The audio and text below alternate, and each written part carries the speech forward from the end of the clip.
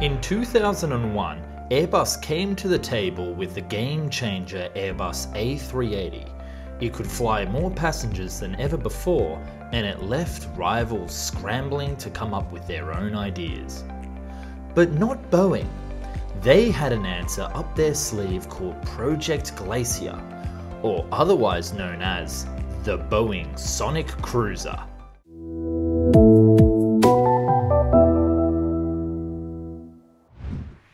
Before we dive right into the Boeing Sonic Cruiser, we need to set the lay of the land and why Airbus and Boeing proposed two radically different solutions to the aviation problem. At the beginning of the 21st century, there was an issue with the aviation industry. Airports could only take so many flights, and landing slots were becoming increasingly expensive. Some airports, like London Heathrow and New York's JFK, actually sold slot pairs for millions of dollars. Thus, if airlines couldn't buy more landing slots, what could they do? The first solution is to increase the number of seats on board planes. The Airbus A380, the biggest capacity passenger aircraft ever built, allowed airlines to fly more seats on routes without increasing slots. Boeing actually saw a different answer. They saw that many of the passengers flying into these airports were flying onwards to other destinations. For example, some of the passengers on a New York to London flight may have actually been trying to travel from Washington DC to Manchester in the United Kingdom. So why not allow more direct flights between these two communities? This would mean less time in hub airports and a quicker journey. As well as wanting more direct flights, passengers have demonstrated a preference for flights that take less time and an aeroplane configuration that enhances comfort. It is just common sense. People want to go where they want to go, when they want to go, how they want to go. Boeing's answer to the demand for faster flights, more direct flights, and increased comfort is the Sonic Cruiser. The first unveiling of the Sonic Cruiser. Well, what do you think? Is it good? Thus, Boeing came up with a new aircraft that could operate to these smaller airports, fly there faster, and target a different market segment than the very competitive Airbus A380. So what was this crazy new concept?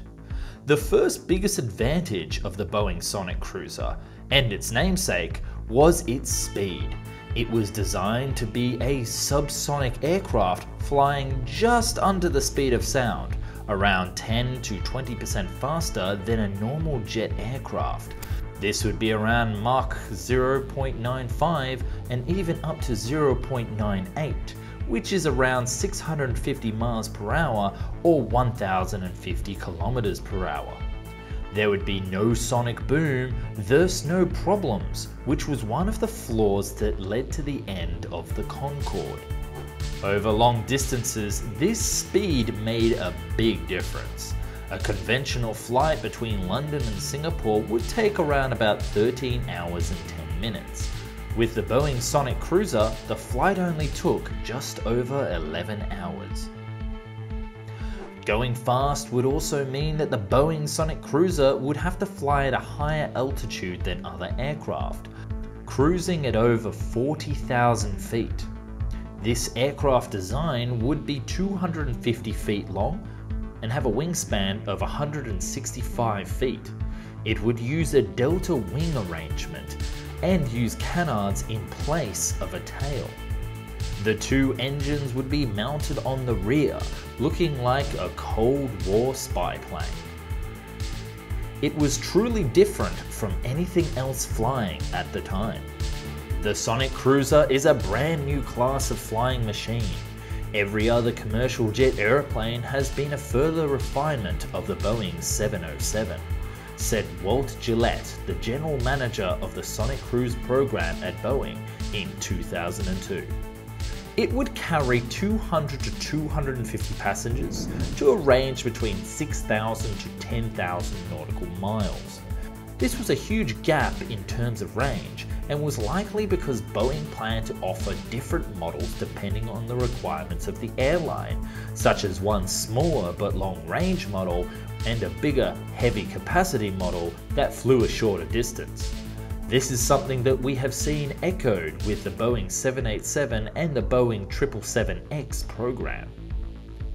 The Boeing Sonic Cruiser would have been built with an advanced composite of titanium and ceramics.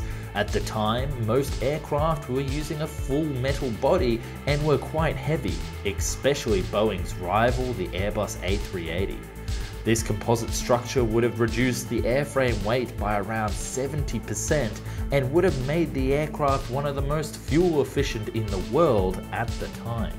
Boeing announced the Sonic Cruiser just after the Airbus A380 to try and upstage Airbus, and got some early interest from American Airlines and Virgin Atlantic for use across the Atlantic Ocean. I truly believe that this aeroplane will change the way the world flies. We expect to order between 3 and 6 aircraft, said Sir Richard Branson in 2001. Alas, like all visionary projects, there were some flaws with the design. For one, the speed was actually a crutch.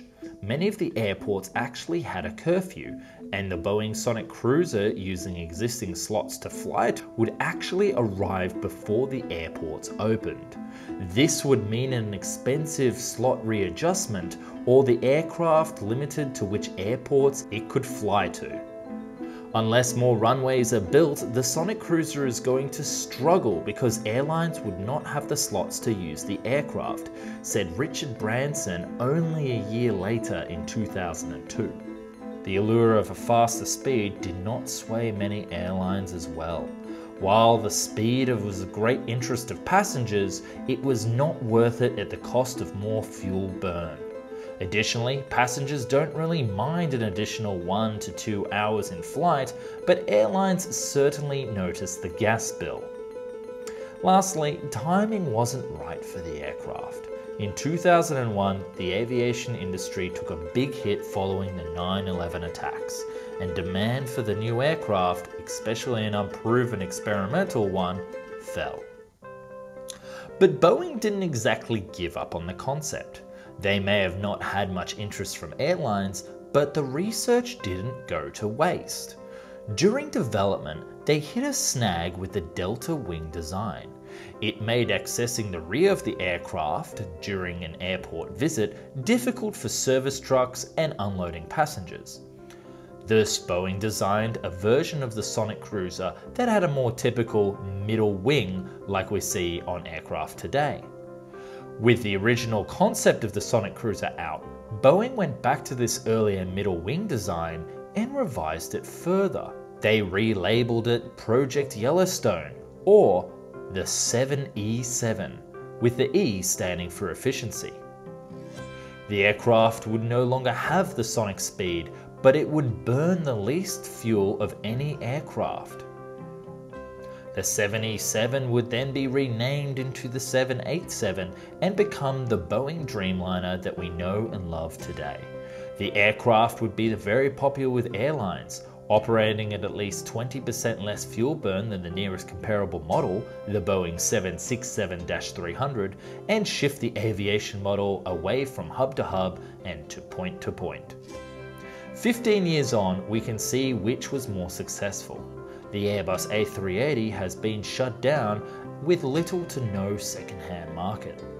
And the Boeing 787 is still going strong with 972 built and 1,510 ordered. A final footnote is that Boeing actually updated the Sonic Cruiser patent in 2012. This upgrade was based off research done in part with NASA on a future high-speed civilian transport concept to carry 100 passengers close to the speed of sound to around 6,000 nautical miles. Whether or not it will go ahead remains to be seen, but it seems that the dream of the Boeing Sonic Cruiser isn't dead yet. Do you think airlines should have offered faster air travel to passengers? Let me know in the comments. And if you enjoyed this video, consider giving it a like down the bottom so YouTube will pump it up in the search results. Even a single one makes a big difference. And if you want to see more stories like this one, press that subscribe button so you don't miss an episode. Thanks for watching.